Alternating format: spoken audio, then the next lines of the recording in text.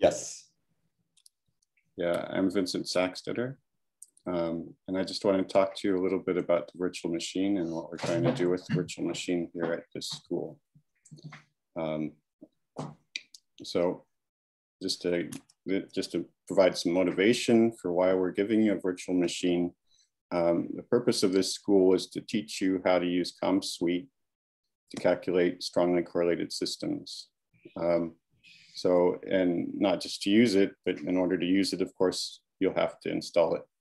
So the best way to do this is by experience, by actually really doing the installation and the use of CommSuite. So we give you CommSuite virtual machine to provide a soft start, okay? So already, as soon as you install the virtual machine, you'll be able to run CommSuite, even though you won't have installed it yet, because we've already done the installation in the virtual machine. And you'll be able to experiment with materials that are interesting to you. And then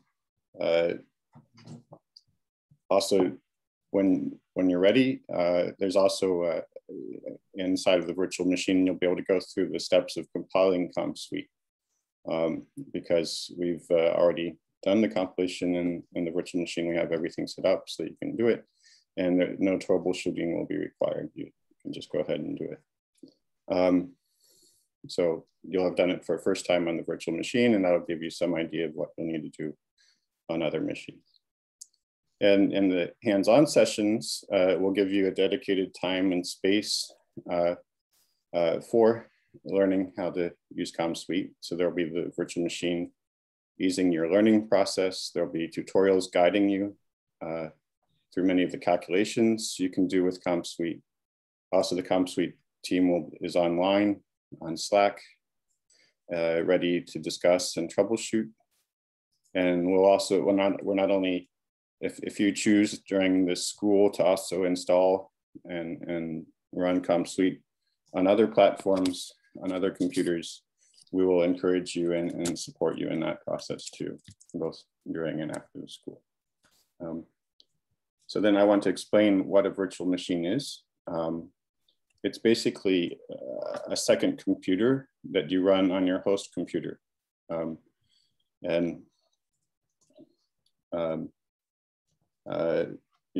host computer, I mean your PC or your laptop.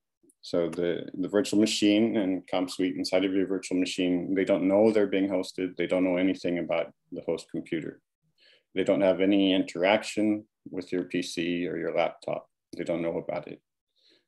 So if there's software installed on your laptop or your PC, your virtual machine doesn't know anything about that. There is a way of sharing a directory with your host computer, but that's turned off to start with. There's a way to turn it on. Basically that's the point of the virtual machine, is to provide a wall between the OS that we're supplying you with and the OS you already have installed. OS means operating system. The virtual machine and CommSuite do, of course, consume resources, memory, CPU, disk space, internet.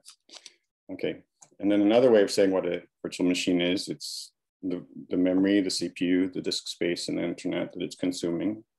It's also an operating system, which we've installed for you. We've installed Ubuntu 18.04. It's also all the configuration that we've done of the virtual machine, including any compilers and libraries that we installed and that are needed to run CommSuite. The virtual machine is also the CommSuite software. And also, because we based our virtual machine on the Quantum Mobile virtual machine, it's many other ab initio software packages that come with the CommSuite virtual machine. So I just want to briefly say how to set up the virtual machine. First of all, you should make sure that on your host computer, your PC or your laptop, there should be at least 30 gigabytes of free disk space. That's because just downloading the downloaded image of the virtual machine takes around 7 gigabytes. It will have to be stored on your hard disk. And then you'll install that.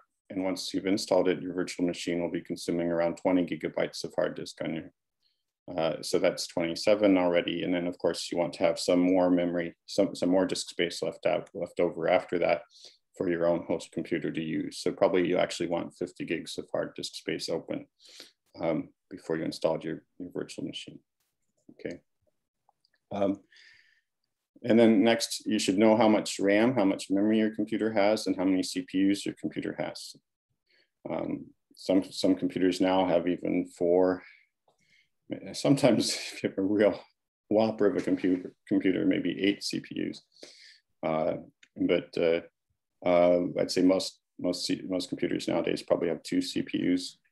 It used to be computers only had 1. So you can see how many CPUs you have and how much RAM you have, how much memory. And of that, you need to select how much memory you want your virtual machine to have. You should make sure that there's some left over for your host, so that your host computer doesn't grind to a halt when your virtual machine starts working. So the next step is to download and install and start VirtualBox from the VirtualBox website. So here's the VirtualBox website. There's virtualbox.org up there. And now I'll click on, well, where's the install screen? Download VirtualBox. And now it gives me platforms to install on. You pick whether you have Windows, Mac, Linux, and you click there and it will give you something, a download. You'll download that on your computer, and then you'll click on installer to make it run.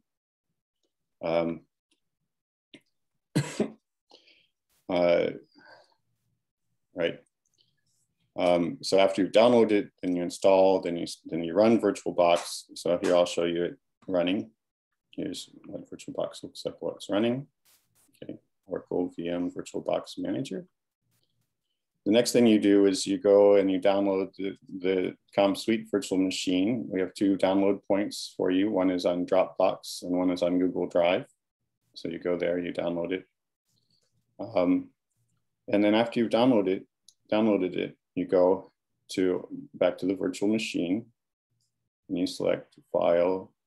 Here's the File menu for the VirtualBox software. You go to File and you click the Import Appliance menu option.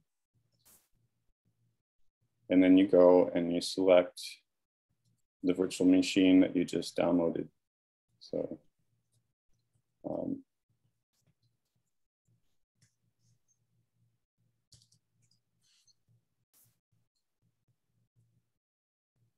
for instance, here it is. So you click on that, you press open, continue. And here it's going to give you a dialog allowing you to select how many CPUs the virtual machine should have at its disposal, how much RAM it should have at its disposal. So on my computer, for instance, there's 6 gigabytes of memory, but I've told VirtualBox that this virtual machine should only have 5 gigabytes of memory for it. So that leaves 11 gigabytes free for my host computer to use. My host computer has 4 CPUs, but here I told, and these are the defaults, but I told the VirtualBox that the virtual machine only knows about 2 CPUs. So after you selected that, you press import, and a few minutes later, it will be installed. So I'll cancel out of this because I don't want to wait a few minutes. Okay, and here's what I have after it's installed. Here's a list of virtual machines, and here's the CommSuite virtual machine here on the left, and VirtualBox. And then I'll press the start button.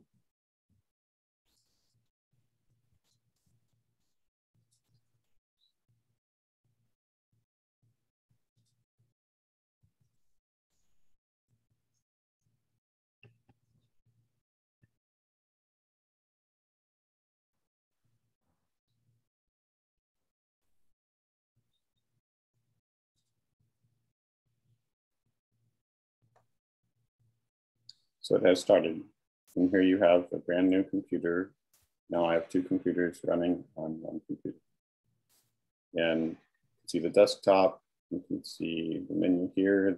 There's a menu for turning it off, and a button for turning it off. And here are different menu options. These are This is just a standard Ubuntu desktop with some customization.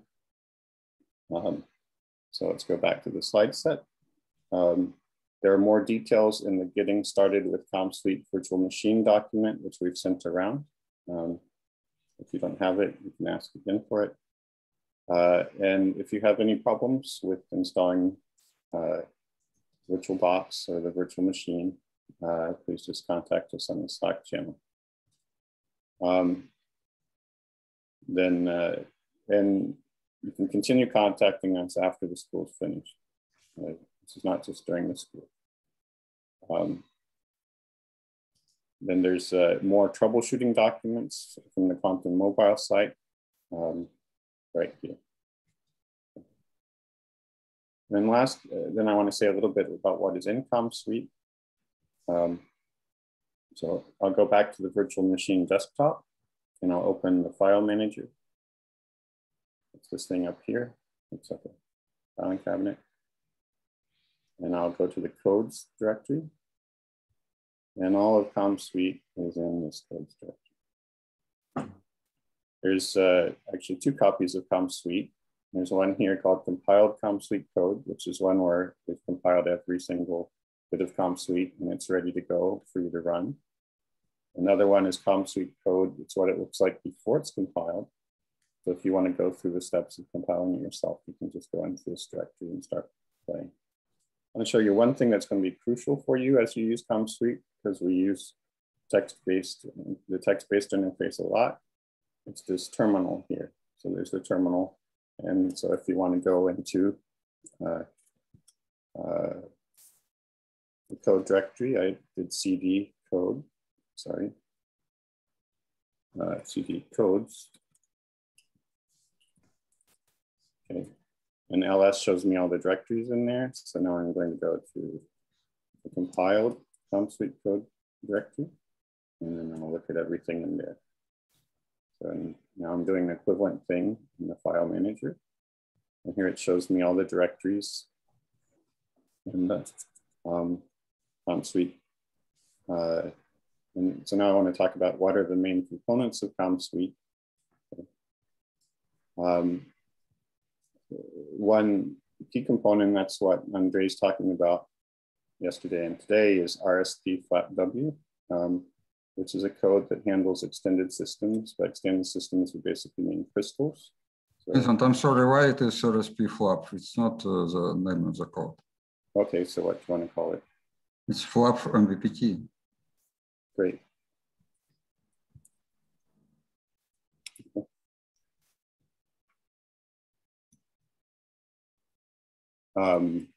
So FlapwMBPT or RST-FlapW is for extended systems, crystals, and it knows how to handle all the details of an infinite number of atoms arrayed in a crystalline format. Okay, and it uses techniques suitable for systems without terribly strong correlations. It has DFT, it has Hartree-Fock, it has hybrid functionals, G0, W0, self-consistent GW, quasi-particle GW, and vertex corrections. Vincent, sorry, there is no G0, W0. Well, I think it is if you run GW for one iteration. No, it's not correct. So you have to remove this. And also you have to remove hybrids because there is no hybrids there. Oh, there was before. No, there are no hybrids. Okay.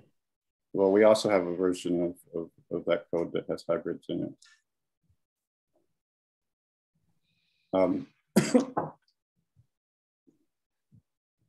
Okay.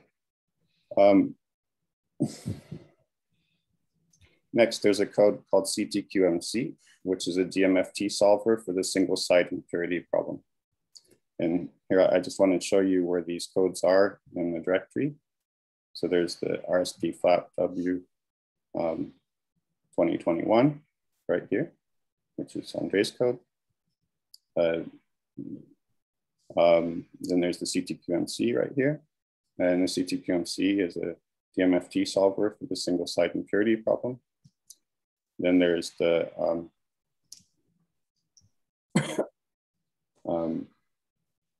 there's a side guts, which is a Gutzwiller solver for the single side impurity problem. So it solves the same problem, but uses a different approximation. And it is more approximate, but it's a lot faster and a lot less demanding with computational resources. And that's inside of COM-RISD here. And I'll come to that in a minute. Then a fourth component is COM-Suite, which is basically Python code that ties together FlapwMBPT and CTQMC, so that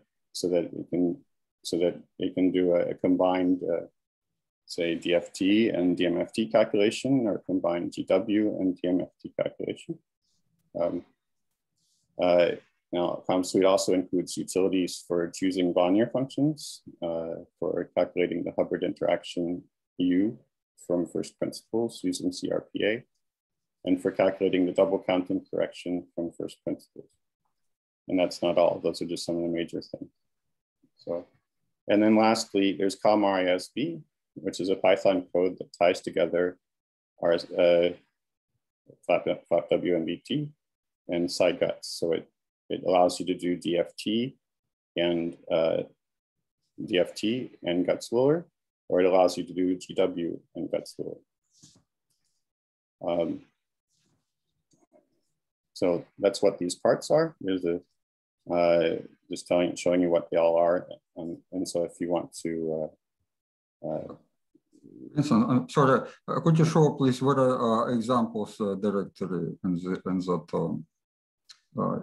that box? Yeah, well, you know, you have it on, it's on every virtual machine. It is.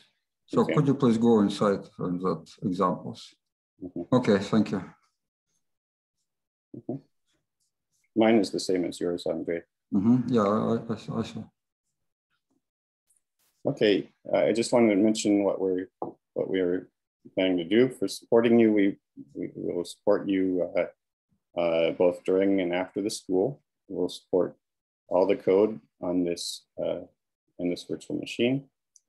The best way to contact us for support is to our Slack channel, because that gives you visibility to the whole COM-Suite team, so that each of us can be aware of how your concerns are being handled and do our best to help you. So it's better to use Slack than to use any personal one-on-one communication, and we would prefer that you use Slack.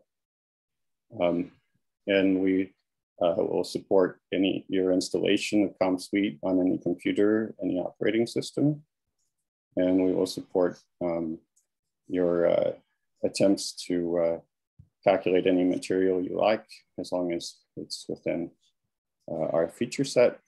And we'll try to troubleshoot. And in fact, we really need your help bringing things to our attention, so we can get some feedback about how well our software works and what your real concerns are. So we really stand to profit by any interaction with you, and we really need you. And then I was planning to say something about why to use COM-Suite. I want to say one thing is our GW implementation can do amazing things with very restricted resources that basically no other GW implementation can do. We have also a very good state-of-the-art DMFT and Gutzwiller, and we have ways of tying it all together. There's a lot of state-of-the-art stuff here, and there's also things here that are actually a little bit beyond state-of-the-art, and there's a lot of thought about how to make things work together. So we hope that you really get a lot out of this code and learn a lot, and we know that whatever interaction we have with you, we'll learn a lot. So thank you very much. Thank you, Vincent.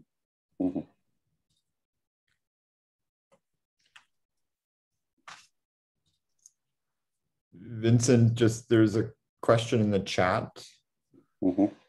So, a question, is there an admin password for the virtual machine? You can try Moritz, M-O-R-I-T-Z, okay? But it shouldn't need, what you might want to do is, in fact, for me, it never needs a password. but there was one user who found that it wanted the password and asked me about that yesterday on Slack. And that user found that if he just turned off the virtual machine in VirtualBox and then turned it back on again, the next time the virtual machine turned on, it didn't ask for a password. So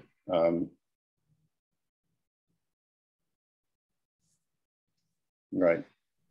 So you can try Moritz, M-O-R-I-T-Z, lower caps, because that was the password for Quantum Mobile. But in fact, I don't think it really needs any password at all. You might just need to turn off the virtual machine and restart it. If Moritz doesn't do it for you, please write, and I'll see if there's something else we can do for you. Okay. Can you give a comparison on using FlapwMBPT for DFT calculations versus other? Yes, Robert? No, go ahead. Mm-hmm. Well, I mean, our DFT GW code is an LAPW code, and it is a extremely efficient basis set. Quantum Espresso and VASP both use plane wave basis sets, which is a trade-off. Part of the trade-off is that they can do forces much more easily than we can because of they don't have a distinction between what's inside the muffin tin and what's outside the muffin tin. So it's more systematic and it allows forces a lot better. It also simplifies their code a bit. But on the other hand, we get what we get in return for using the special basis set is we get a lot of computational efficiency in terms of CPU and memory. So we can do calculations in a second that might take a minute with one of those other. And also we can do the core electrons in an atom. We don't have to use pseudopotentials. There are some approximations for the core electrons, but it's really very accurate. And that's the reason why another code in the same genre as ours, Vin2K, is widely regarded as the most accurate DFT ab initio code. It's because it takes care of the core electrons. And so we're sort of in the same genre with Vin2K and other ones like that. On the other hand, our focus, Quantum Espresso and VASP have been under development for decades by a fairly large set of developers and many interested parties. They have a very large feature set, very rich, and they can do all sorts of things that our code can't do. Our code can calculate electronic structure. It can, and then it can go on and calculate, go on to next levels of accuracy in GW, and there it really shines because with GW, it's not just using the special basis set, but it's also using a particular approach to GW called the space-time method. And the space-time method allows us to do one GW iteration in a minute and to do self-consistent GW, in a minute for simple materials, which is unheard of from other GW codes. It's really a very efficient code. It's been designed for that from the beginning, and that's what it really shines at. And then going beyond that, there's vertex corrections, which you've heard a little bit about.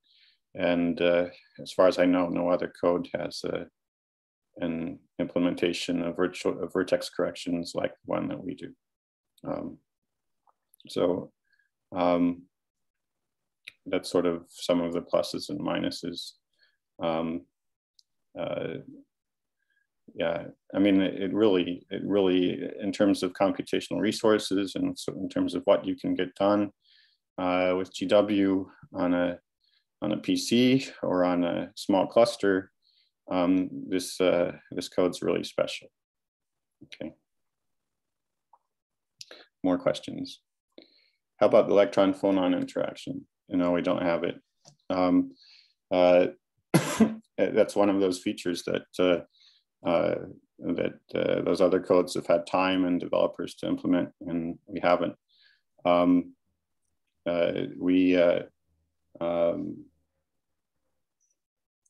We do have some things on the way to that because it's a GW code. A very basic building block in the calculation is the calculation of the susceptibility. And having the susceptibility is like most of the work towards getting the phonon spectrum. And using the all electron code, presumably I can check the strength of the spin orbit coupling for the core hole state. I think this is something that Andrey should handle.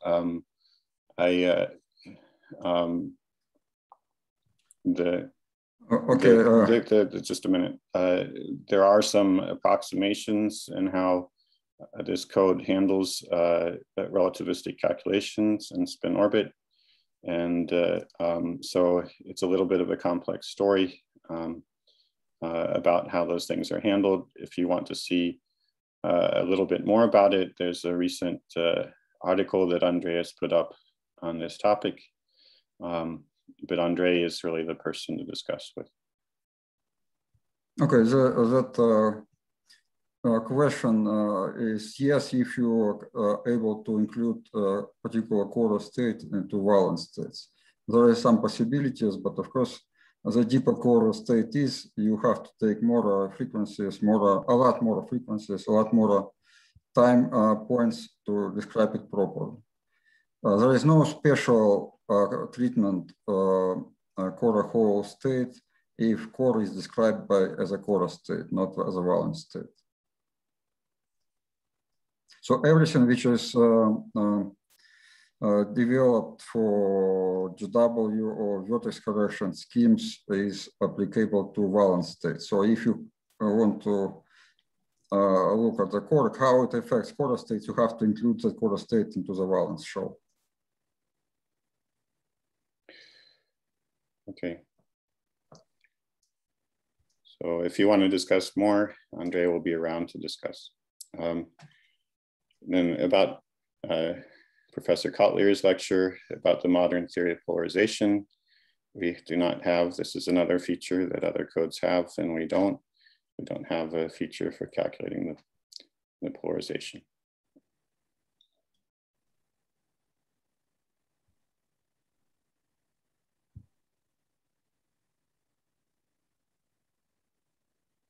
I'll give a minute for any other concerns.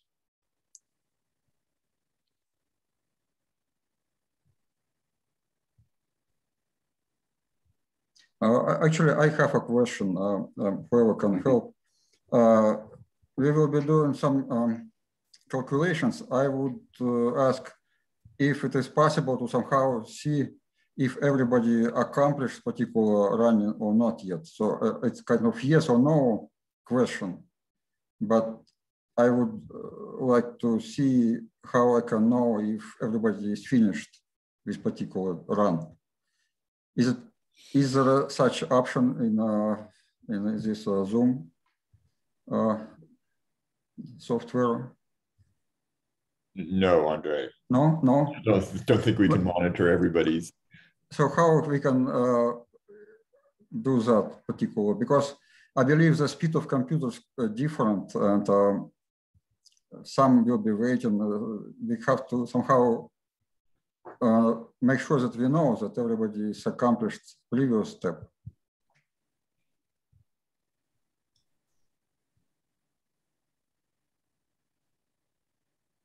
I know approximately how much. I think what would make sense is to take that approximate time and add a little bit. Yeah, the point I would just tell about my experience. I know how much takes particular specific job on my computer, but it is without Zoom. With Zoom, it is might be factor of 3 slower. And I believe that this slowing is also dependent on what kind of computer, what is our resources. So yeah, we approximately can guess, but it might be, a factor of 3 maybe. If it is just a few seconds, it doesn't matter. But if it is like a half an hour job, it already matters.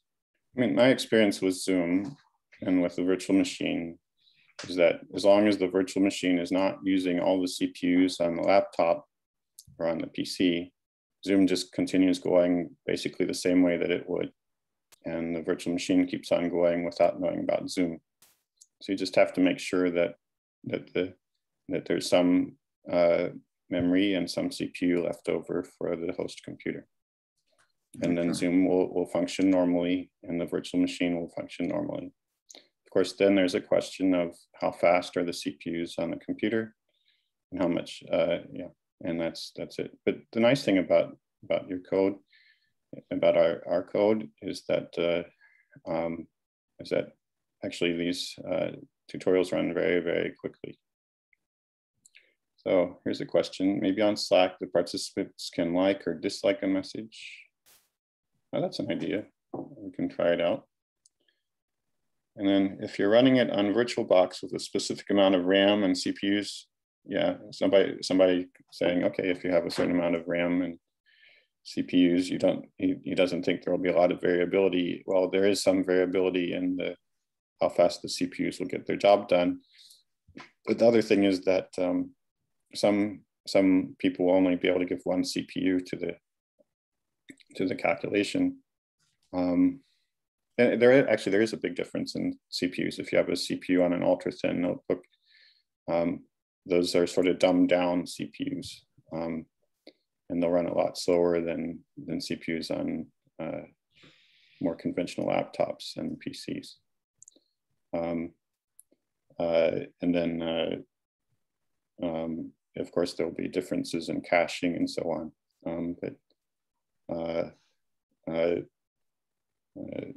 Then the amount of RAM.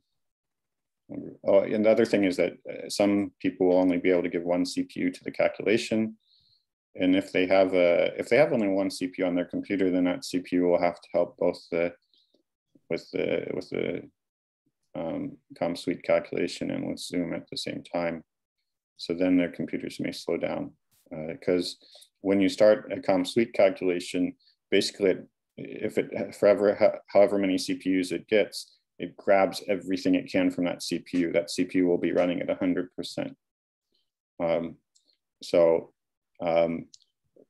That's why it's important to, so if you have only one CPU and and that CPU is being used by CommSuite, you'll find that the rest of the computer slows down some. It should still continue to work if it's a decent operating system, but it will be less responsive.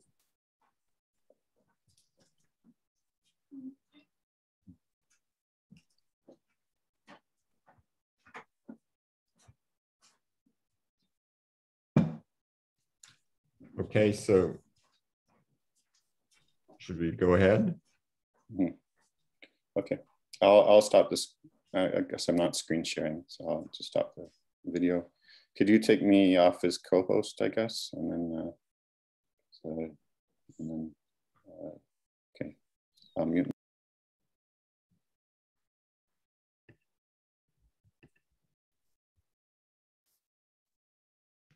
So go ahead, Andrey. Okay, so let's start then. I would ask everybody to go to that directory which Vincent shown. Share your screen. Sure. Yeah, I'm trying, yeah.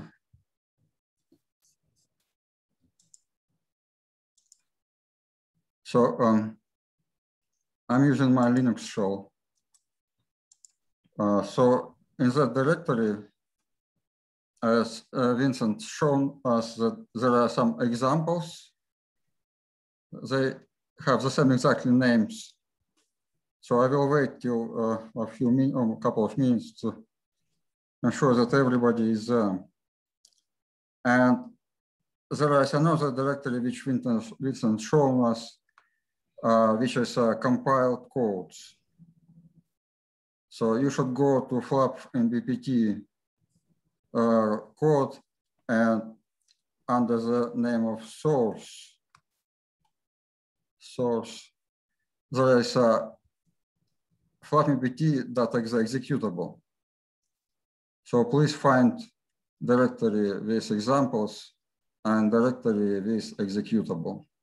Okay, there's a question. Yeah. How to get on Andrey's view on the terminal, and you won't get this view on the terminal. Andrey's using a Midnight Commander, a piece of software, and Midnight Commander is not installed on the virtual machine. Yeah, it's like you can use ls command and see the content of specific directory. It's just easier for me to see in a screen like this. Yeah. And on Andrey, yeah, since they have to use the command line, maybe can you use the command line as well? Well, yeah, I will be using it when I'm running examples. It's just easier for me to copy files from one to another using this shell. Yeah, but you want the students to follow. They can't do this because they don't have Midnight Commander. So if you can just do everything from the command line.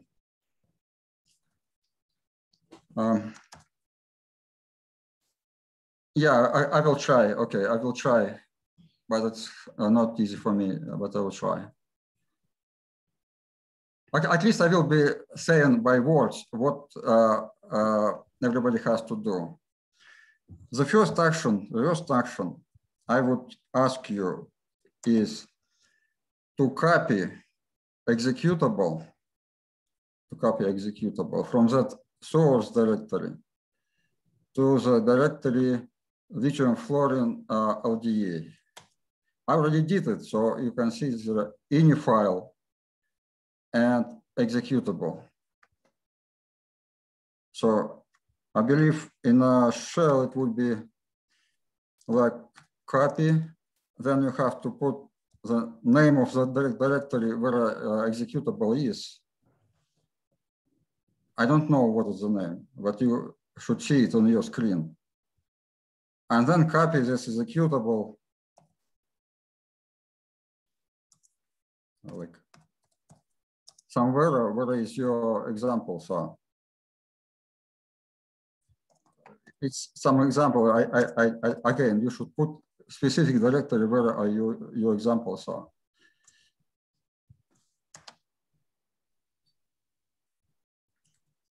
So, okay, let's start then with, I believe it's easy for everybody, but not for me.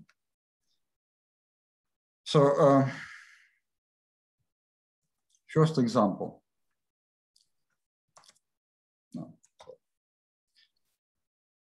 This is just lithium fluorine simple LDA run, local density approximation.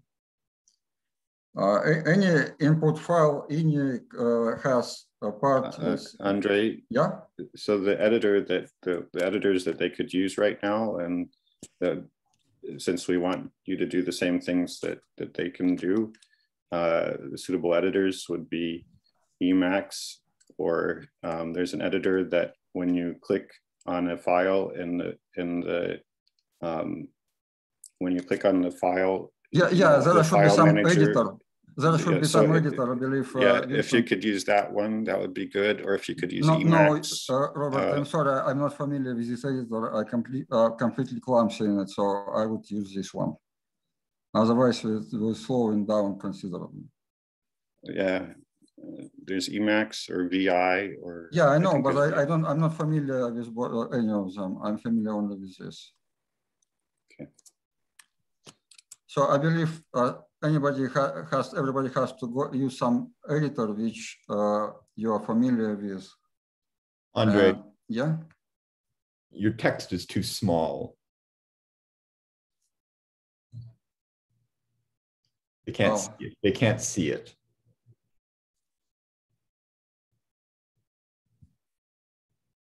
Well, this issue, I'm not sure that I know how to increase this text.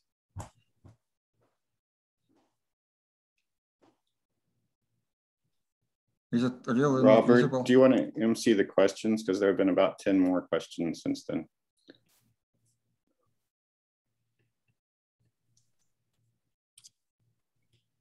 Or I can just jump into the questions. Yeah, if you want to jump into the, Corey is helping out here. Okay, school directory, there's no school directory. There's the codes directory, which I've shown you. Can you please guide us to the directory with examples? If you go to the codes directory and to compiled comp suite code, then let's see, sorry, no, higher level.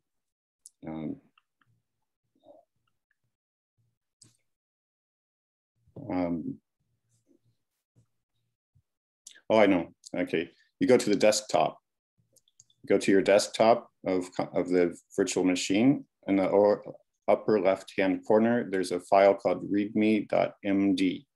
Okay, double click on readme.md. I'm sorry, I didn't show you this. Do you want me to do, I won't do a screen share. Stop. Just go to the upper, yeah. Why don't you show explicitly, Vincent? So stop screen sharing, Andrey. You probably need to make me co-host again. Start video. Okay. And then I'm supposed to share now, share screen. Andrey, stop sharing your screen. Oh, okay.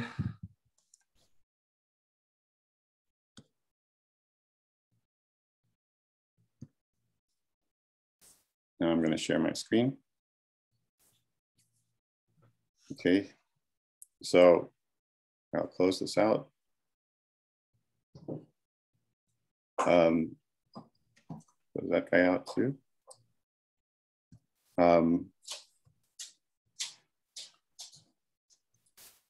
So here I am at the desktop, and I hope it's not really going to suddenly suspend. In the upper left corner, you see of the desktop, there's a readme.md file. Does everyone see this? Does anyone see it? Can you make the window bigger? Yeah, but the icon won't get any bigger. Is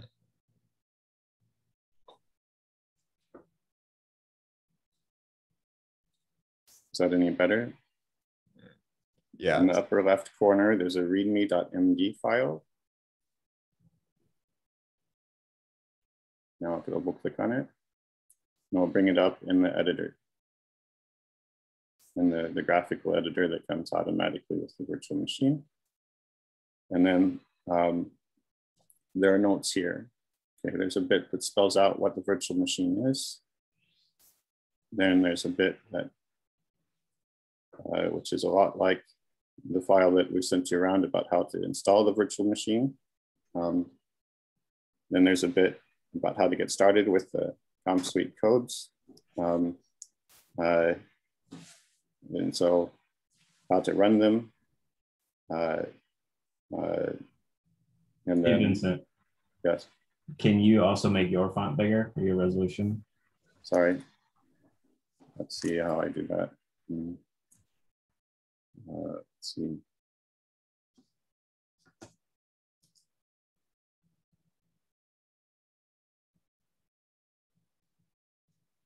View. I'm not quite sure how to do it, so I'm just sort of playing it now. You go view, zoom in. That's true. Maybe I can try zooming in. The zoom functionality, I'm trying to use my mouse in the typical MacBook way to zoom in. No. Go to view on the terminal. You see a view? Is it here? I see a menu bar with file, edit, view, search terminal. File. We'll try view, click on view. Side panel? No, okay. These are the sorts of things that one thinks of during a school and not before. That just makes another document. There must be some configuration possibility.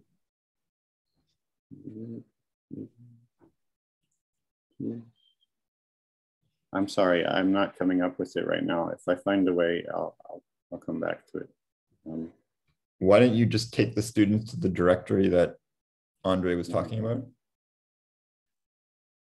Oh, I was trying to answer the question about, there was some question about examples or something. So I was trying to answer that one. How do we get started running examples? So Andrey was here in RSP FlapW June 2021. Then you drill down into examples. Okay. And then you go to CR. The fourth lithium fluoride ODA, it's a fourth item. Fourth item. Yeah, this one, yeah. Yeah. Okay. But I think actually instead of using this, because you're going to have to run stuff, then you should start the terminal. So I would go over, I press this black icon on the left, and I started the terminal, and I'm already, because I was using the terminal earlier, I'm already in the compiled COM suite code directory. So now I will go down into the RSP FlapW June 2021 directory with the CD command. The CD command takes you from one directory to another directory. CD means change directory. And now I'll CD into the examples directory. Right, so now ls means show what's in a particular directory. So I keep on CDing and LSing all the time. And now you said it was the fourth one, LIF LDA. So I will go LCD into LIF LDA LS and Vincent, could you please also show how to copy executable into this particular directory? Because that was the first question for me. Right. So what you need to do is, I wouldn't copy the executable into there. I would just run it from the directory where it's present. Okay. So at least there should be explicit name of the directory. So yeah, it's in this file here. Yeah, when we run the code, it should be specifically directing where is executable. So if you look in the readme.md file, there are instructions about how to run RSP FlapW. The code that we're concerned with right now is the executable is named RSP FlapW. Okay. And in fact, there's an explicit example here in the readme.md file that tells you what to run. So you go into this directory that I've CD'd into, okay? And then the instructions in the readme.md file say, and I'll just type it out as instructions say, npi run .np2-np2. So that means use two processors. And then I'm going to give the path to the place where the executable is located. So this tilde/codes/compiled. And you find that if you press the tab button will often complete the directory name for you. I just press the tab button and it just looked for names in that directory that matched compiled. And it said, oh, there's only one. It's named compiled COM suite code. So it completed it. Okay, and now and then rst flat. So the next directory name is rst flat w dot June, and I press tab again and I completed June 2021 /src, which is the source code directory, which is where the executable is located. And then the name of the executable is FlapwMBPT .exe. And then the and symbol, I put a space and an and, okay. And then I press enter and it runs the tutorial. Is that what you want me to do right now, Andrey? Yeah, but this command should be somehow stored in memory for everybody because it will be repeated many times. Yeah, it's in the readme.md file, so they can just copy. They can just follow the. Yeah, okay. They can just follow that. Also, so I'm going to start it, and then I'm going to show you if I press the up button. Actually, I'll let it complete.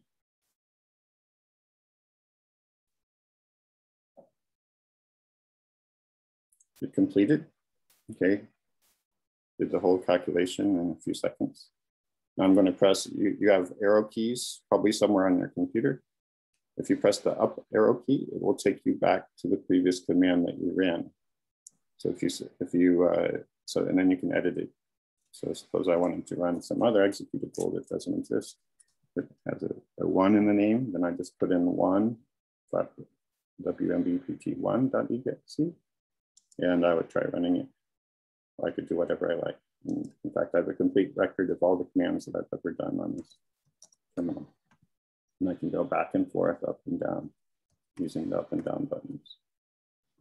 Okay. So you can use that way you don't have to type in the command every time. Let's see back in Zoom what we have going on in Zoom.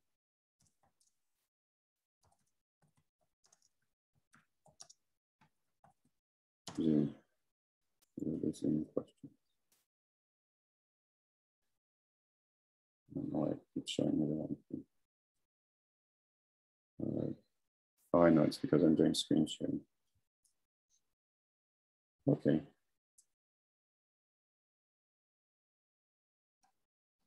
So, okay, let me go back to this. Somebody asked, can we use VIM? There is VI on this computer. You can try it. I believe maybe this way it would be easier to see if I couldn't like in a That's better, yeah. Is it better this way? Yes, much better. It's much, much better. Okay, that's already good. So we already ran this example, but let me explain what is an input file. So there are some group of variables which should be always present in any input file. That's a mandatory input. And there are some space for the optional variables. The first group of variables always starts with number of DFT iterations. In this case, you can see 14 iterations. Then the next variable is post DFT. It means how many different types of post DFT runs are there. For instance, if you want to run just GW after that, it should be 1. I will explain how to do it, but just 1. If you want to run GW and then after that vertex corrections, you should put here 2 and then specify the next line how many iterations, which I will show later. Then you specify a space group number, or there is also another option here to specifically indicate the group generators. I will explain it later. In this case, we are using option space group number, which would implicitly define which iterations are present for this system. Depending on what space group is, we have to provide lattice parameters. This is cubic system, so we have to provide only 1 lattice parameter and no angles, because all angles are 90 degrees.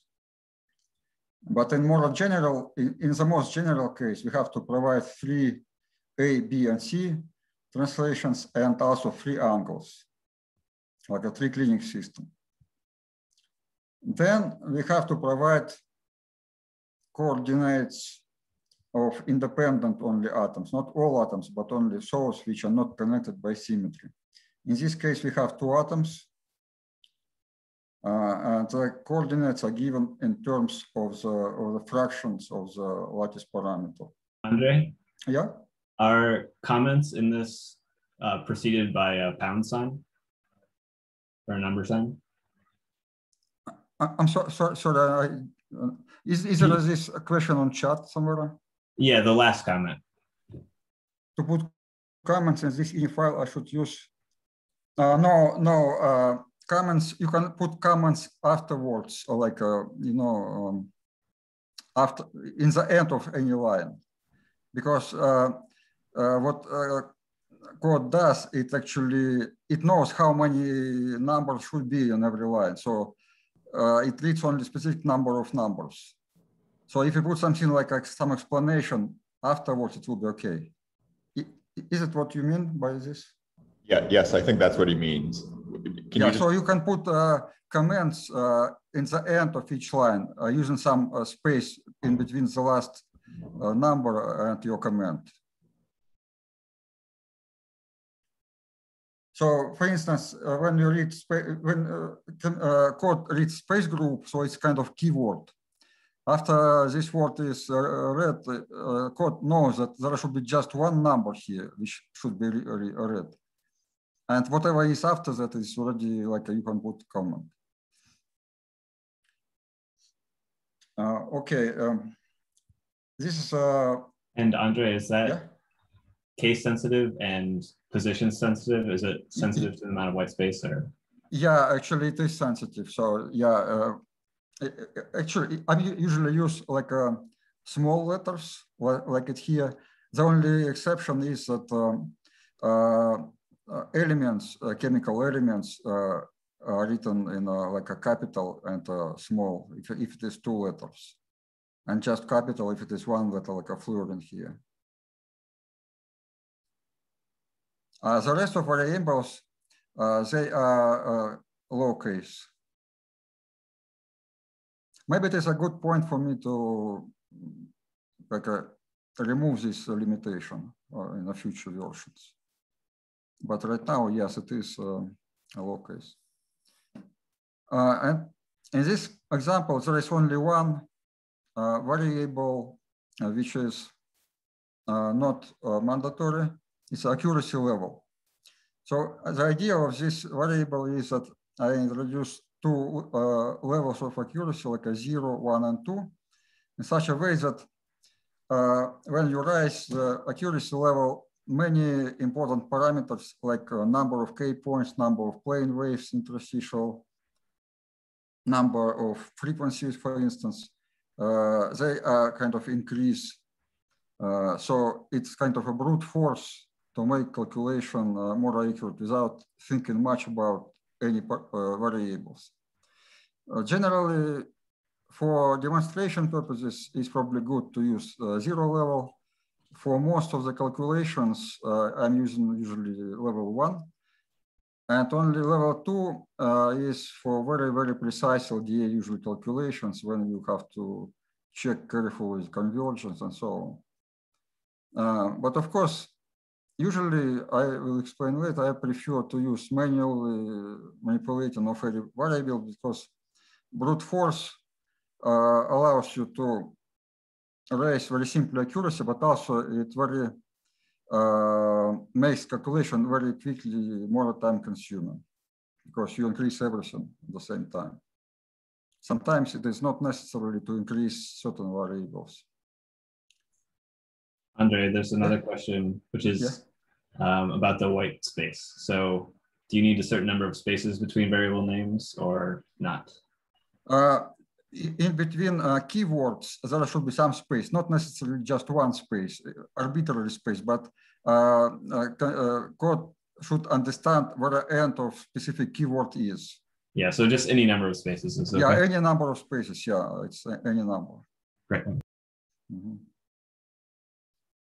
Okay. And then another question is whether accuracy level 1 is okay for publishable work. Yeah, generally is. But usually what I'm doing is using accuracy level 1, but manually checking convergence with respect to most critical parameters for specific material, like K points, keeping everything else the same, or then like a number of plane waves, again, keeping everything else the same. Because in this case, you can do a lot more flexible checking of convergence instead of just increasing everything by brute force. Yeah, but usually, yes, when for publishing works, I usually put here 1. Actually, by default, this accuracy level is 1. So if you don't put here anything, it would be 1.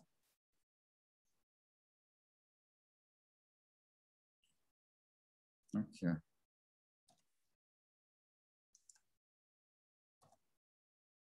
So I did these calculations before, so let's go through the files quickly. So principal output file is all out.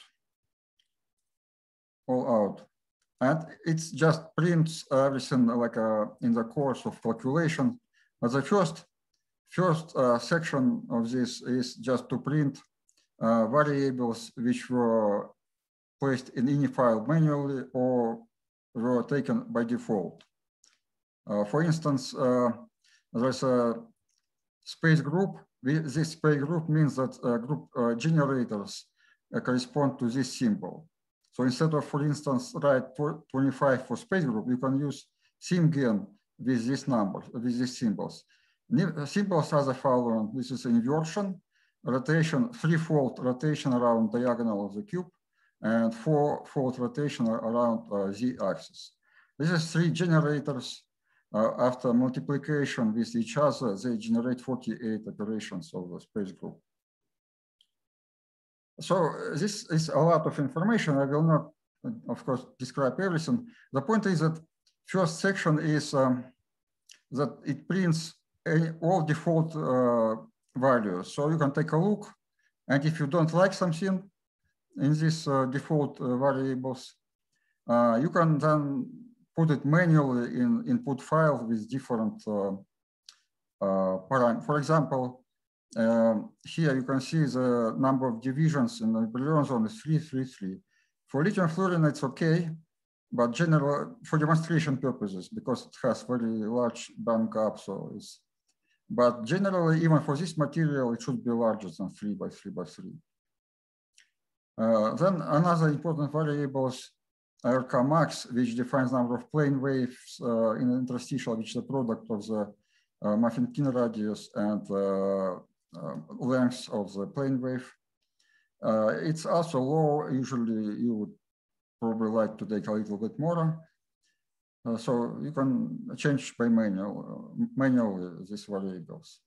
And so there are many variables. I believe I described at least most of them in the input file. So if by some reason I forgot something, please let me know and I will be updating that file anyway. And then after printing this input information, there's some information about neighbors. Then it prints like a DFT iteration 1. And then it also prints real time. So in this case, you see that there was 4 seconds before this step. And then it prints some information which probably may be interesting, like eigenvalues at gamma point in Rydberg's here. Then you can take a look at matching of the density at the boundary of Muffin-King sphere. So we are using relatively small basis set, and you can see that the value is mismatching slightly. Derivative is not very good. So on. For this element, actually, value is good enough. Derivative is pretty good as well. But of course, you can improve this much if you increase number of plane waves and number of Lmax in the inside Muffin-King sphere. So then second iteration, it's until convergence. In the end, you can take a look. In my case, it took now like 13 seconds. I believe Vincent did it like maybe a couple, not couple, maybe 3 times faster, if I'm not mistaken. So that is basically the difference between computers. Okay, so another file, there are many files here. For instance, k-points. I have to increase because so here in this file, first of all, translation in reciprocal space are given, and then there are all k-points.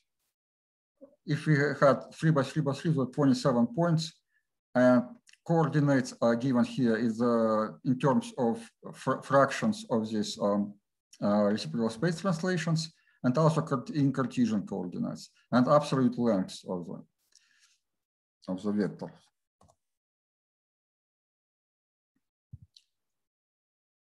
Should I make, I'm not sure. Another important, Andrey, yeah? There's another question here, the last comment, if you want to take a look. Does interset 0 suggest better run? I'm not sure what this interset means. Is this, do they mean interstitial? Maybe? There is no such variable interset equal to 0. No. In interstitial, the variables for interstitial, let me show. No, I'm sorry, not here.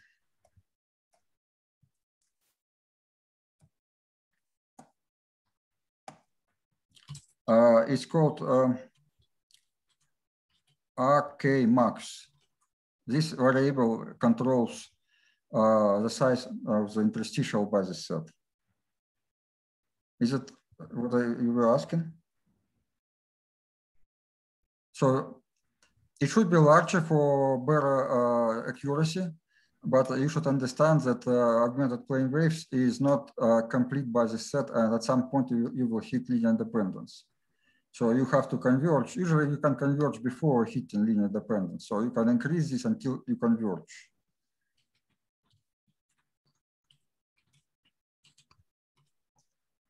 Okay, so this code can give the band structure without doing pre-run SKF. So band structure actually is for DFT runs. There is a file called dft-bands. It gives you eigenvalues as a function of the directions in the Brillouin zone.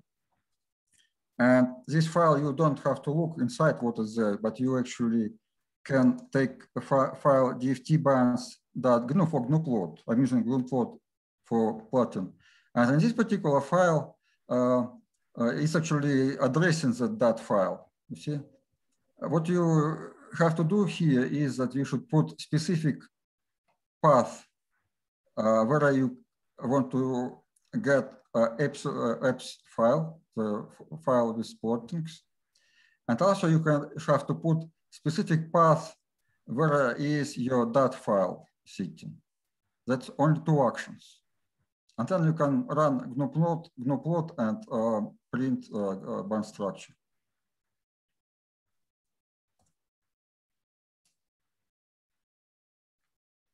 Okay, I'm sorry, there are some questions here. Let me take a look. Does the code run a calculation at each? Yeah, no, at each only at the irreducible k-points, of course. 27 is all k-points. We have 48 symmetry operations. So we apply this symmetry operation and look which of these k-points are independent. And actually, the information how many independent points is here. I will show you. So after printing the default variables, there's a print 4 k-points of A-type generate. So you have only 4 irreducible k-points in this case. So the code actually runs 4 k-points. Andrey, the The question about the interstitial was where it's showing the muffin tin and interstitial values at the boundary and the derivative and the second derivative. Okay.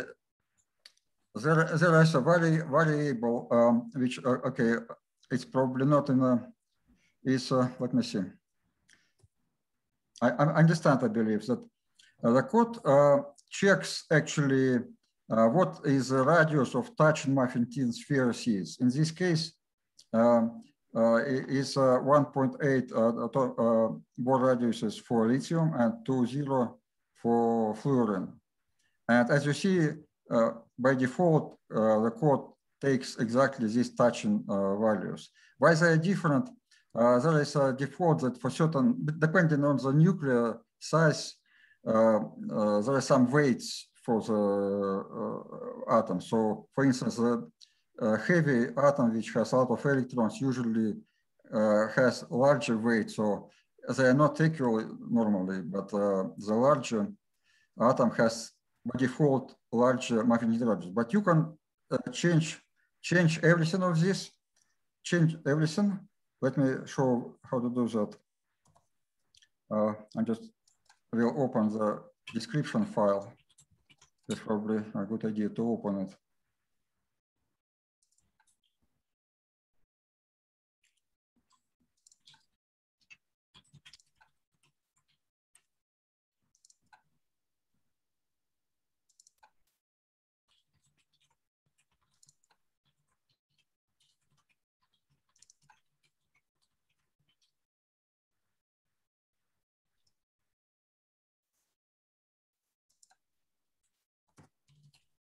So this is an input file, which is on the website.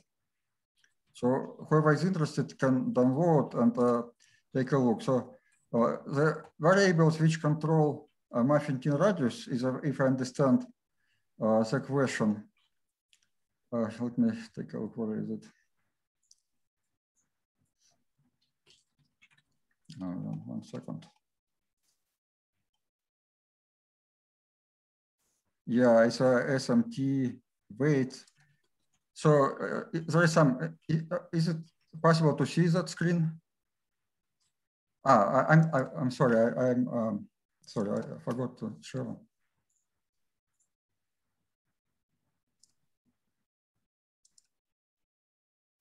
So this is input, description of input variables. Is it possible to see right now? I'm sorry, okay.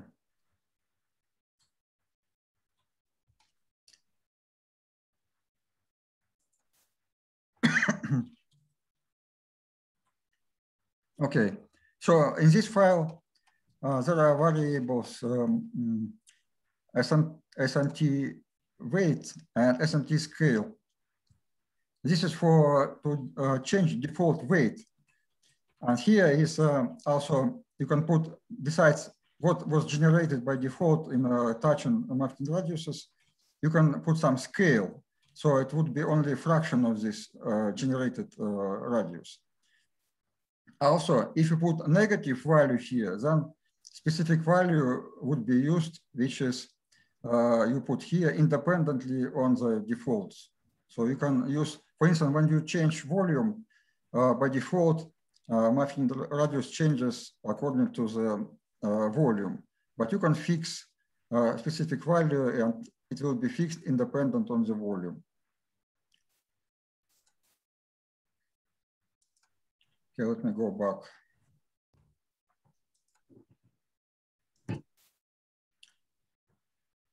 So another maybe important file for DFT runs is eigenvalues. Eigenvalues at points of high symmetry. Okay, this way. So what is here is that a number of K points, as you remember, there are 4 independent K points. And here, eigenvalues in electron volts given relative to chemical potential.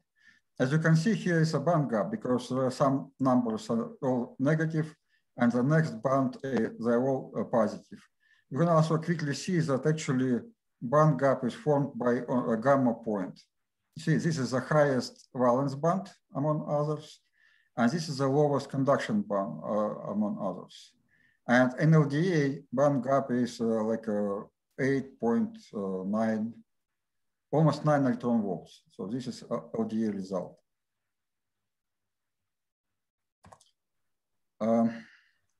Another point is, for instance, you can take a look K-resolved density of states. For symmetry points, this is gamma point. This is actually spectral function. For LDA, they exactly correspond to the eigenvalues. So peak of this function correspond to the eigenvalues. You see the peak is like a 5 and something. And then above chemical potential is somewhere like a 9 or something, or no, 3. So sum is about 8 and something. Another file may be useful is density of states, but I have to warn you, but in order to, this is spin up, spin down, and full density of states, but in order to get smooth function, you have to take a lot more K points, because this is just weight Fermi-Dirac summations over K points. And if you use only 3 by 3 by 3 mesh, you will get some delta function like peaks instead of smooth density of states. So please, if you need this file to use, you have to take more K points. That's basically all what is most important for simple LDA runs. So let's proceed with another example.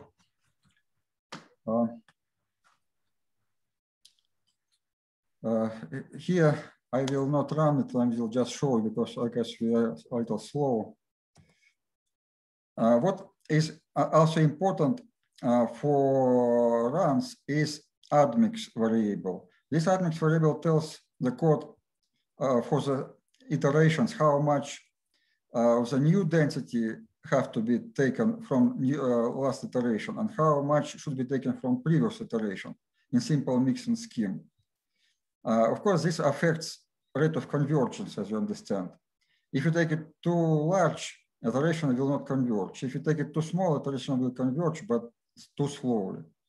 So there is some default system. For instance, if you look at the previous run, you can take a look what is the default for this particular material. For this particular material is a 0.377. So it's a little bit too small, but it's okay generally. So this is just next example, just show you that you can change this variable. For simple material, I believe default works pretty well, but for some complicated materials with a large number of atoms, sometimes you can meet the situation the iterations are not convergent. So in this case, it means that default admix variable is too big, and you have to manually reduce it by just putting it here. In other situations, when you see that convergence is good, but too slow, you might try to slightly increase it. And this it should be done usually at a small number of K points because convergence depends a little bit, but not so much on the number of K points. So you can use fast calculations to check what is admix variable optimal value is for given material.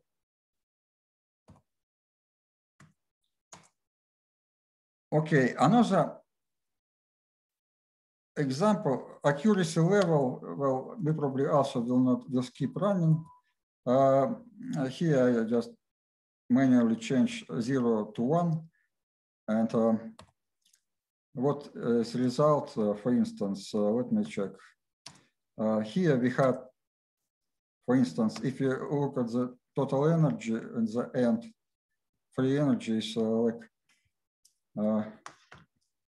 214, 528, 4. And then we can compare this value, you can compare this value with when you put accuracy level 1. Here, it's 213, 624. I can write it in order to make it more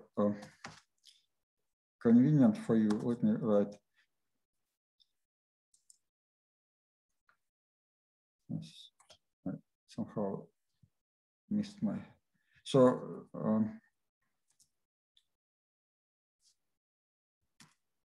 now somehow disappears. Okay, sorry, something. Okay, I pressed something which I shouldn't press.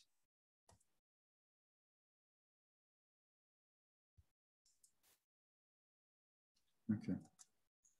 Andrey, the zero energy is the chemical potential or the Fermi level. We have a question about that. I'm sorry. There's a question about the Fermi level, which I think is. Okay.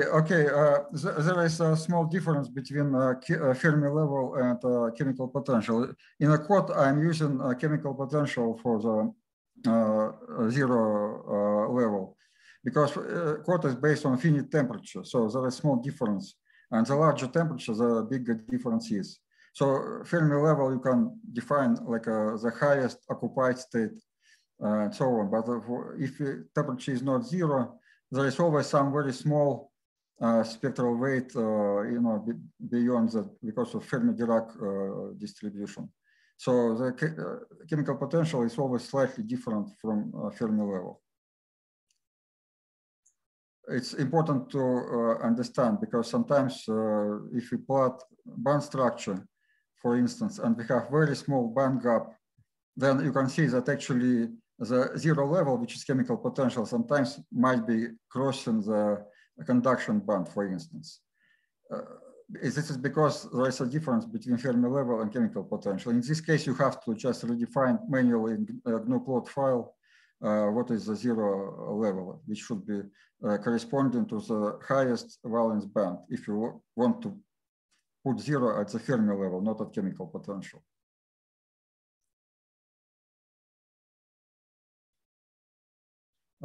Okay. Yeah, I'm trying to save time because we kind of slow a little bit. So I'm not running all examples, but I'm just showing what is the difference from in your file for the next example as compared to the previous one. This one is important, restart, how to use the restart option. And I probably will stop a little bit more on this because this is really important, I believe. So what I will do is just copy this in a file to show you the difference.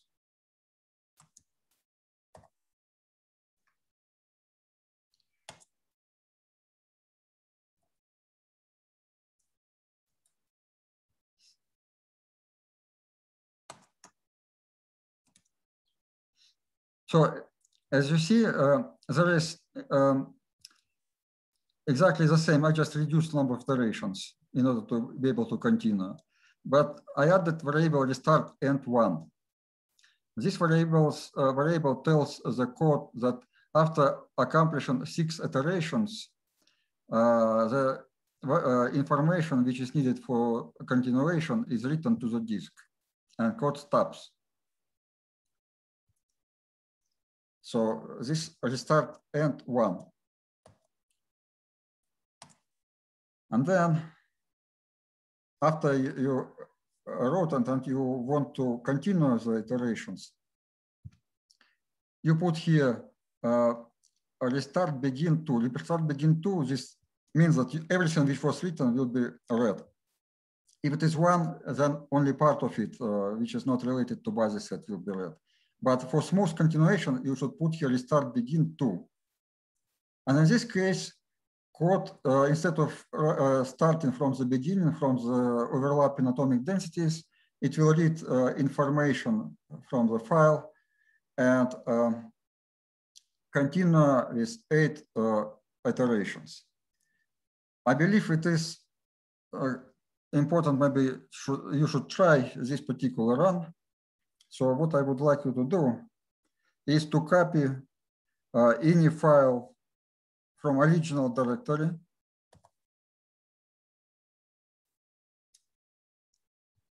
somewhere in new directory,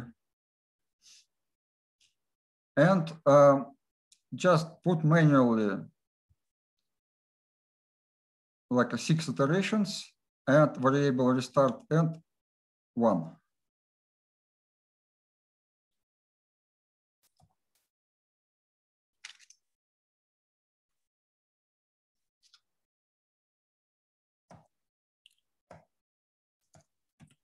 I will run as well, and then you can start running as a first example.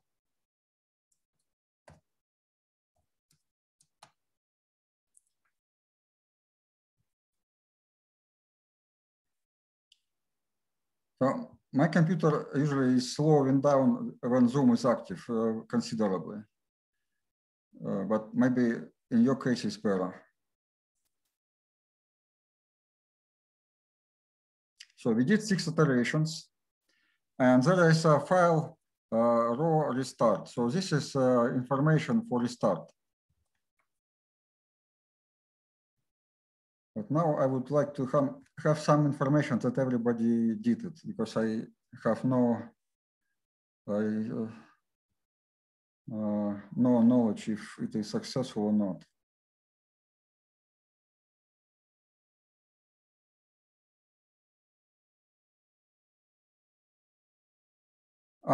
Anyone is just I just for show you. It's just the same. Actually, code always working only with a variable ini, not anyone. Anyone is just copy.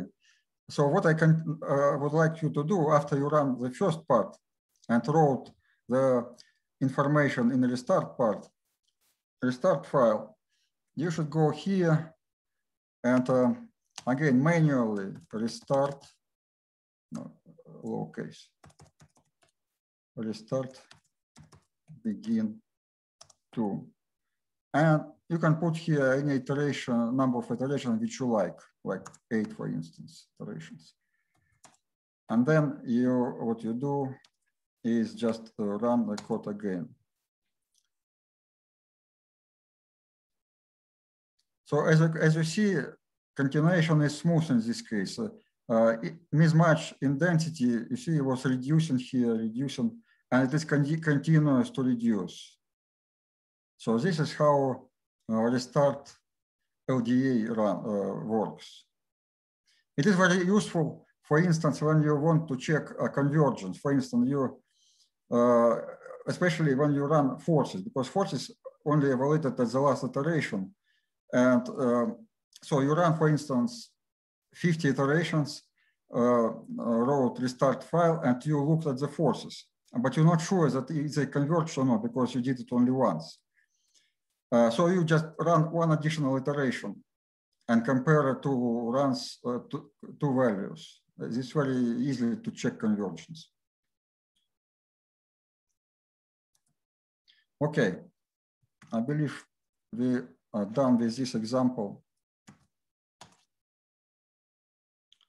Let me go now, and I would ask you to do the same, to go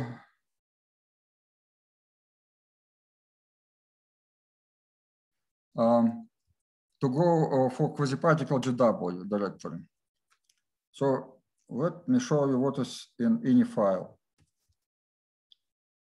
So any file has slightly more complicated structure, but not much slightly. So again, we will start with 14 DFT iterations, but then we will do one type of post-DFT calculation. In this case, it is quasi-particle. Quasi-particle means for QSGW. And for this particular run, we will use 6 iterations.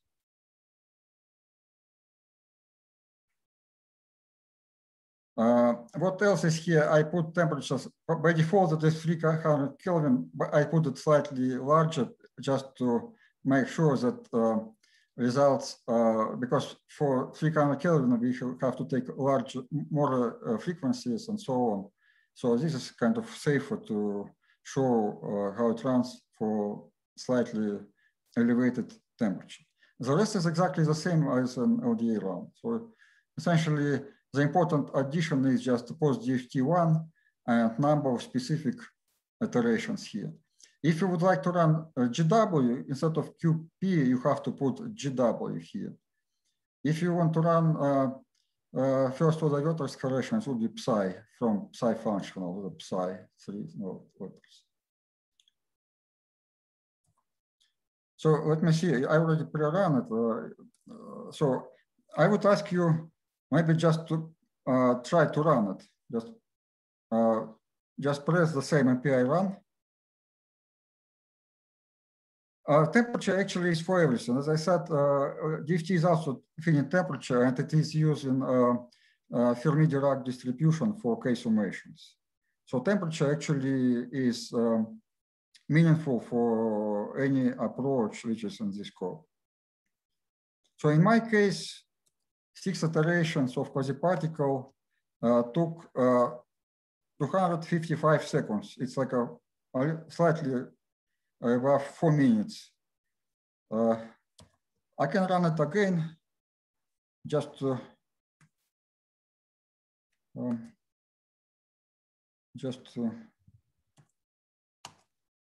see how zoom slow this is down. And I would ask you the same, do the same. So you should use MPI run minus NP and how many cores you have and the path to the executable. So it took like 4 minutes. I believe if you are using 2 cores, it should be faster.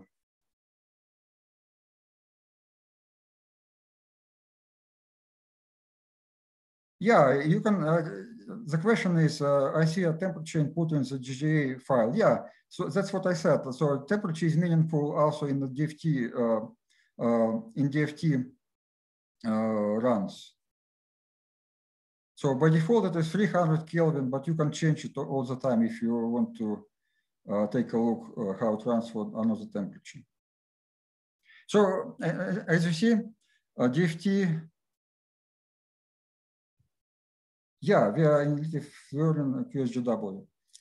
So DFT finished. This is the first part. And let's see how it will proceed with quasi-particle. If somebody let me know how fast it goes, please just print if already somebody did at least one quasi-particle iteration, because I just would like to know the difference in speeds. Is this code MPI only, or does it also? No, it's only pure MPI code. I'm not using OpenMP. So I can see already message that two cores accomplish 3 iterations, which is very good. Okay, so I can see all 6 iterations in 2 minutes with 2 cores. So it means that your computer is much faster than mine. Yeah, much faster. So yeah, I can see. So about 2 minutes on 2 cores. Yeah, okay. So in my case, I have 1 core, so it's 4 minutes for 1 core and 2 minutes for 2 cores. Yeah, it's reasonable. But I believe that with Zoom I will be even slower. Oh, okay, I finished 1 iteration. All right, I probably will stop and just go with you on the output files, if you don't mind, because it's running. So I will go to output files. What is different as compared to LDA case is the following. Here you can also look at the quasi-particle dose file, density of states, in addition to the DFT density of states. It's here, DFT density of states, quasi-particle density of states. Then K-resolved DFT density of states and K-resolved quasi-particle density of states, only for symmetry, high symmetry points. In this case, we have only 1 gamma point of high symmetry. And also we have eigenvalues. We have DFT eigenvalues, which we already looked before. As you remember, there is about 9 electron volts band gap in DFT case. You can also take a look at the same in quasi-particle, and you can see that we also have a gamma point which defines the band gap, highest valence bands and lowest conduction. But band gap in this would be about 16 electron volt. So if its experimental results is 14.2. So you see, we improved the result. So LDA underestimates band gap by about 5 electron volts. Now we overestimated by about 2. But this is improvement. That's what approximately quasi-particle GW does. Even if you increase number of K points by the set, you will get approximately the same 16 and something electron volts.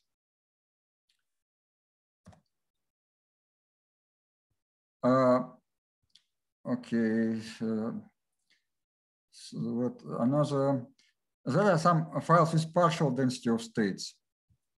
For instance, DFT and quasi-particle. What is here? This is fluorine, which is a chemical element fluorine. And also it's for lithium. Let's take a look at fluorine. This is energy with respect to chemical potential in electron volts, and then SPDF.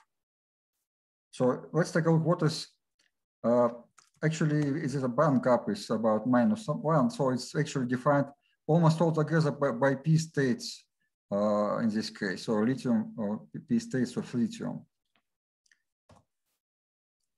Oh, okay, I'm sorry, I can see a lot of questions here. Let me stop. The temperature input is not for post-DFT GW iteration. It is for handling the calculation of the Green's function and the density of states. It is necessary even for a striatal D calculation because it looks like an answer, right? Somebody answered. Yeah, Vincent. Okay, thank you, Vincent. That's right. Yeah. Can you illustrate some results with plots instead of just the numbers? Yeah, I have, of course, some plots. Okay.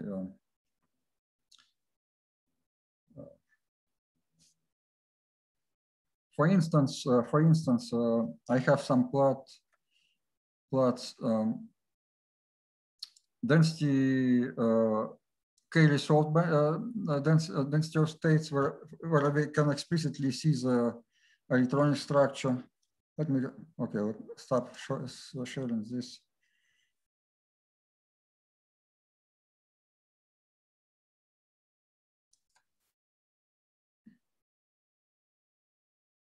I have to go to another.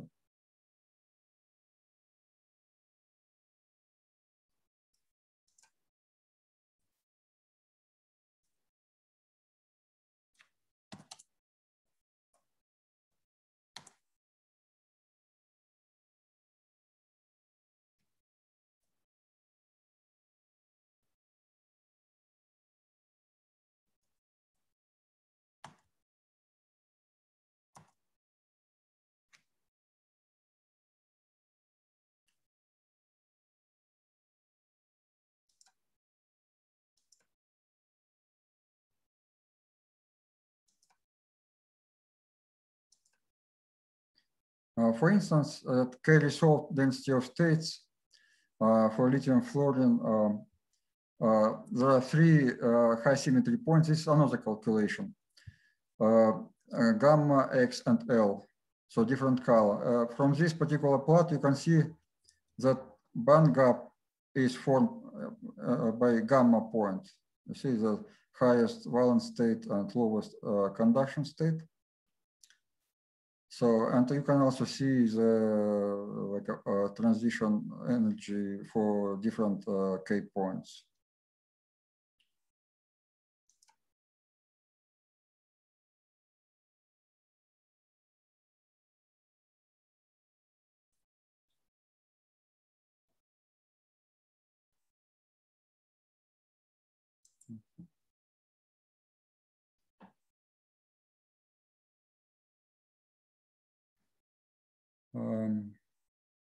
There's some other question. Yeah, that's right. So code creates a file for GNU plot for plotting DFT band structure. No, quasi-particle, I didn't yet implemented it, so it's going to be in some future. So right now we have only DFT band structure for plotting, because quasi-particle part requires some interpolation in between K points and regular mesh. It is not like DFT, which can easily run at any given K point. So some interpolation should be involved. But there's some options inside of COM Suite. You can do move on your COM Suite interfaces. Yeah, I believe there are some in COM Suite. There are some other software which can do one-year interpolation. Yes, but it is not on in this FlapwMBPT. Yes. Yeah, but it's on the the VM, so you can do it. And also, I think don't you produce files from your calculation with the eigenvalues associated with the quasi-particle bands? Quasi-particle, yeah, I guess I shown. So there are those eigenvalues, so you could use them to build a band structure if you wanted. Yeah, let me show. Yeah, of course. But it is GW band structure, right? Yeah, let me take a look at show.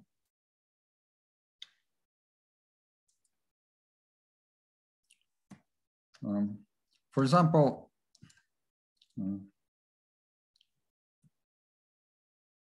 some simple variant. Not quasi-particle GW. The format of this file is exactly the same for quasi-particle or LDA. It's just easier to do with LDA because it has quicker. So dft.ike. So what is here? There are some K points plotted, independent K points. When you use sufficient number of K points, for instance, what you can do is to look at K points list, and figure out, for instance, in certain direction in a Brillouin zone, which K point connect, for instance, like point 12 in this case, right? And for example, gamma point. In this case, we have a small number of K points, so it's probably not easy to see. But in general, you can figure out which point align exactly on specific direction. So you cannot plot points which is in between, but you can plot at least a few points along certain direction.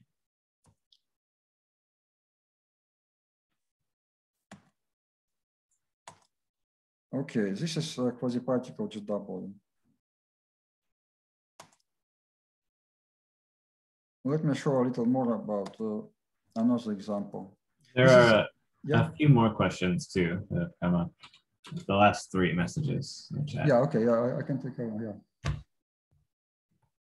yeah. Could you please explain the structure of electronic density file? Okay, that's I can do.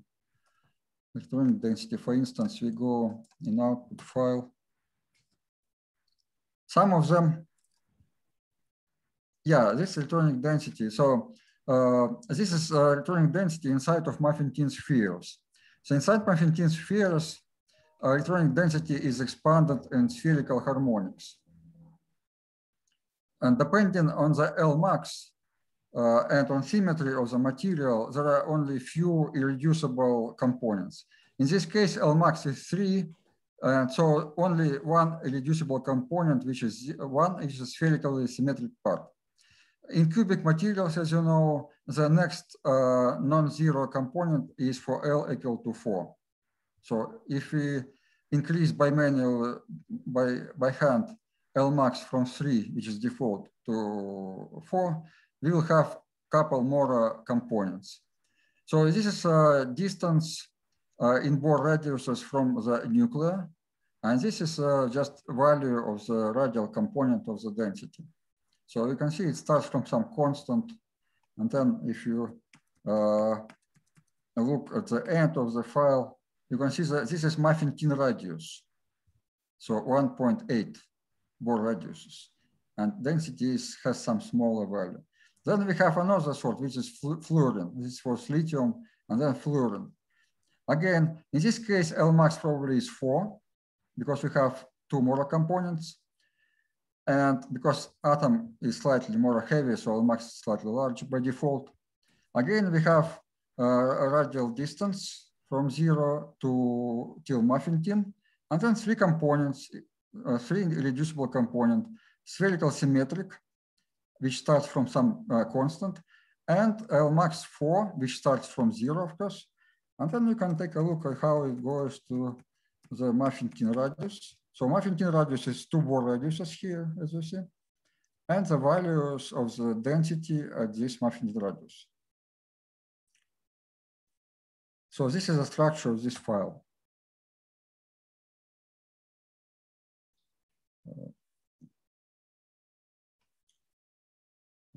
Okay, I believe there is no more questions.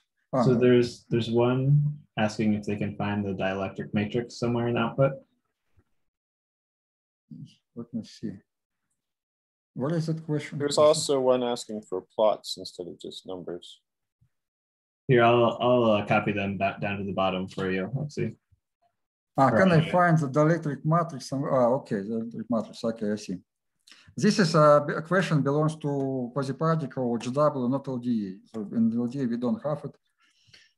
Let's see, for instance, a quasi-particle GW. So what I have here is, for instance, tensor. This is a macroscopic tensor, dielectric tensor. For instance, you can see that 0 frequency is 1.5. I believe experimental value is like a 2.1 or something for lithium fluorine. So GW and quasi-particle GW usually underestimate this value. But also you can check when you have access to larger computer how this converges when you increase number of K points, because it's kind of sensitive to the number of K points.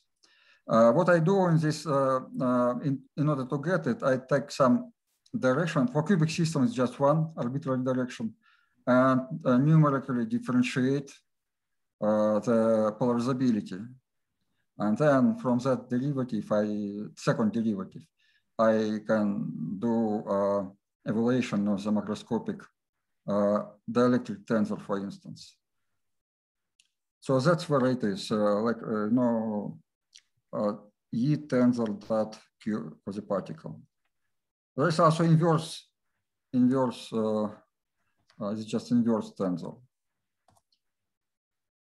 There is polarizability as a function of frequency for some symmetric K points, gamma points, and some other points of high symmetry as a function of frequency in electron volts. So essentially, that's what is used for differentiation. So there is a gamma point. This is kind of, should be exact, in exact theory should be 0, but it's -6 because we have some approximations. So we kind of differentiate value of gamma point and the point in certain direction. Okay. Does the dielectric include full dielectric values, not just electronic? No, it's only electronic. It doesn't include any phonon contribution. So for some materials, of course, it is highly inaccurate because for highly with strong neutron-phonon interaction, values can be quite different. And then there's one more, this one here. Yeah, can you explain again the difference between quasi-particle? Okay, this is okay. I can explain that. So in calculations, as I was talking yesterday, self-energy has always a static part, which is frequency independent, or we can call it Hartree-Fock part, or here I call it exchange. X stands for exchange. Exchange part and dynamic frequency dependent part. So in calculations, I always first take a static part, which is Hermitian, and I diagonalize corresponding Hartree-Fock problem and get some eigenvalues. And these exactly eigenvalues from Hartree-Fock part are here. You can see that band gap in this case are much larger. It's like a 21 electron volts. And then I'm using these Hartree-Fock eigenvalues and eigenvectors as a basis set for the dynamic part. And after evaluation of dynamic part, we have different. Band gap squeezes, as you see, is like a 16 electron volts. So quasi-particle GW, as you see, much better than Hartree-Fock because 16 is much closer to 14 experimental than 21 to 14. So that's is the difference between quasi-particle and X eigenvalues. So X means effective Hartree-Fock eigenvalues, whereas quasi-particle is for quasi-particle eigenvalues. Why we have also here QP and QP? Because in any kind of calculations, quasi-particle, GW, vortex correction, we always have this X part. So for instance, in GW calculations, we would have GWX, and here we can also linearize it, and then you can have GW quasi-particle. But I will talk a little later about it. But let me proceed with GW. So in GW case, essentially all is the same, like in quasi-particle. Only difference is that instead of QP, you have to place here GW and just run it the same. So it's very easy. What is the difference here is that in all of the files, instead of QP, you can see in the end GW. So that's the difference.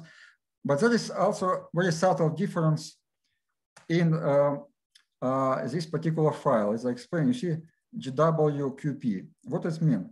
In quasi-particle run, we, as I remember from yesterday, we linearize dynamical part, and then we again find eigenvalues. So the K-resolved density of states in quasi-particle run exactly, so the peaks of it exactly correspond to the eigenvalues of the Hermitian problem. In full GW, it is not so. In full GW, we have full dynamical non-Hermitian self-energy. And in order to plot, for instance, spectral function, we have to analytically continue dynamical part of self-energy and to real axis from Matsubara axis. And then we can plot diagonal parts of the corresponding Green's function on the real axis in order to see where the peaks of the spectral function are. So this actually is done for every K point. And you can see minus 9.06 is the highest valence state. And the lowest conduction is like a 7 and something.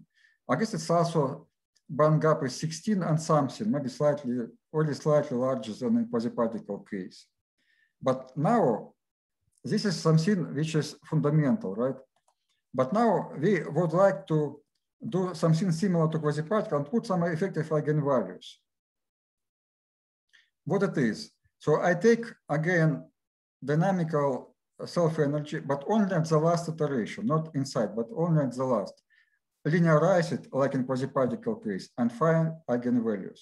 So this is kind of simplified analytical continuation. So instead of using PAD approach, I'm using just a linear approach to analytically continue to the real axis. In some cases, actually in many cases, coincidence of the position of the peaks on the spectral function after PAD, and in this case are pretty much the same. But if you remember, the peak in realistic spectral function was 906. Now we have 918. So, but on this scale, it's really very close. We have the same 16 and something electron volts for the band gap. So this is the only difference essentially between quasi-particle GW and GW. You can also take a look at the dielectric tensor. You can see it is slightly smaller than in quasi-particle, which actually means that in this particular case, GW is slightly worse than quasi-particle GW. Okay, so that's maybe you can try to run. So just go to the directory where any file is and start running it in order to generate output file. So make sure that it runs. And please let me know if it somehow doesn't run. But I would like to show you one more option, which is very, very important, is how to restart in post-DFT runs. How to restart in post-DFT runs. So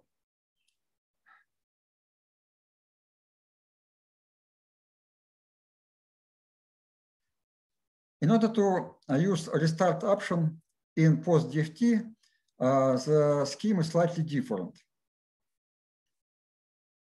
Slightly different. So I would start, let me,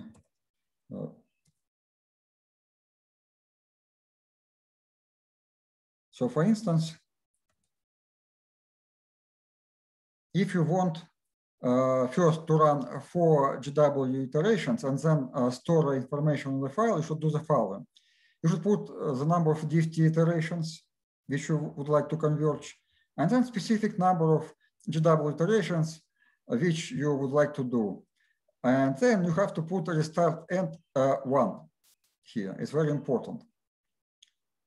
Another variable which is important for GW runs is RST file. This variable tells you where to put a restart file, because as compared to DFT runs, where actually restart file is very small, in GW, other post DFT runs, restart information is pretty big, and you have to be careful with disk space. So sometimes you have some working directory with small disk space and some scratch directory with big space. So in this variable, you should indicate where is your scratch directory is, where you would like to put restart information. Here is just the same directory, which is by default, but you have to know where this flexibility. And then you run it. I will not run because we are running out of time. I will just explain. But you can actually run during the lunch time.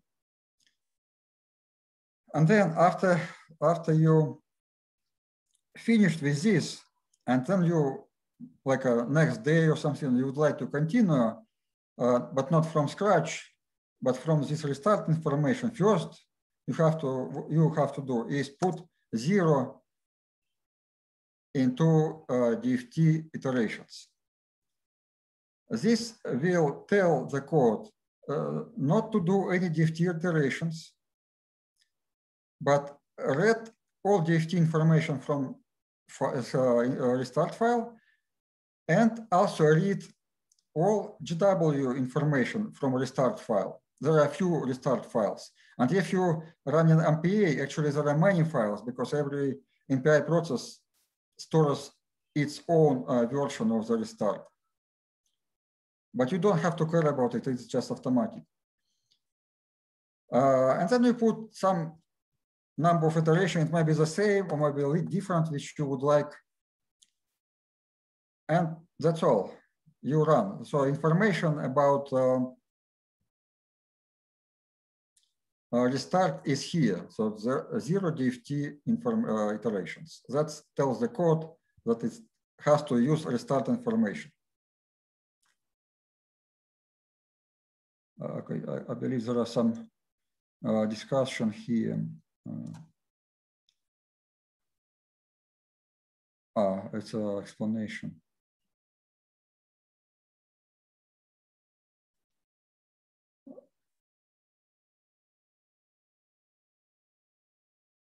There is I was about to say that the version from last year is pretty similar to the one. Well, if it is question for me, okay, maybe.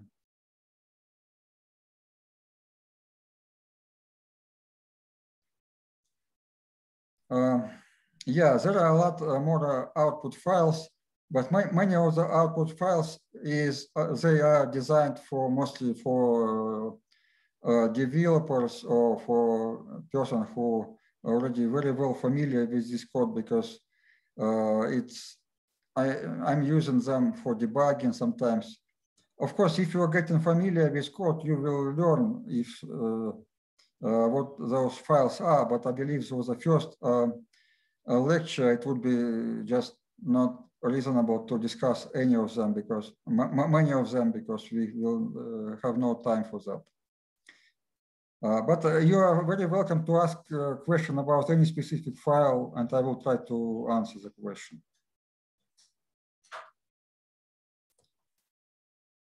So I guess we have to go for lunch. So whoever is interested to run, restart version of self-consistent GW, plus do it as I explained. Namely, first you have to put some, I'm repeating information. You put some number of DFT runs and restart end1 and specify where you have to store restart files. And then you run some number of iterations. Then after you finish with that, for the second run, you put 0 in number of DFT iterations. And you can change number of GW iterations, that's all. And you run it again.